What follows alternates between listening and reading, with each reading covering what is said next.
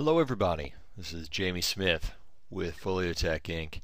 and we are pretty excited because we have 3 new gizmos we'd like to talk to you about that are part of our system, and they're all image related. I'm actually going to be building 3 separate videos to cover each of these different gizmos just to make sure we're clear on each instead of creating one uber long video. But I just wanted to give you a quick overview of what they are.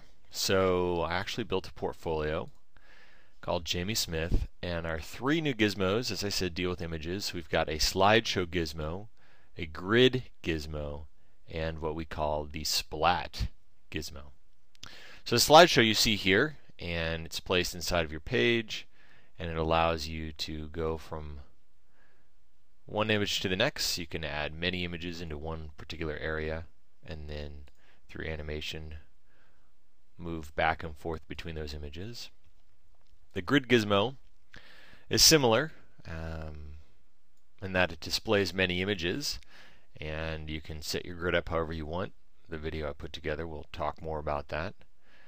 So this particular grid has 5 columns and a little bit of space, but you can change all of that in the settings. And finally, the third image related gizmo that we have built is Splat. Kind of a weird name, but what it does is it takes your size of the images, whether they're tall or wide, and displays them in columns that best fit the image size.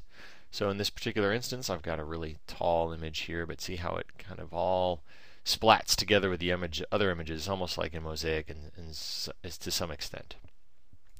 So these are our 3 new image type gizmos, all of which, if you actually click on the image, will open a lightbox that allow you to go through the images using the lightbox control. Same is true for the grid, just to show you what that looks like. It's pretty cool stuff. We're pretty excited about it. Alright, if you want to learn more, check out the other videos.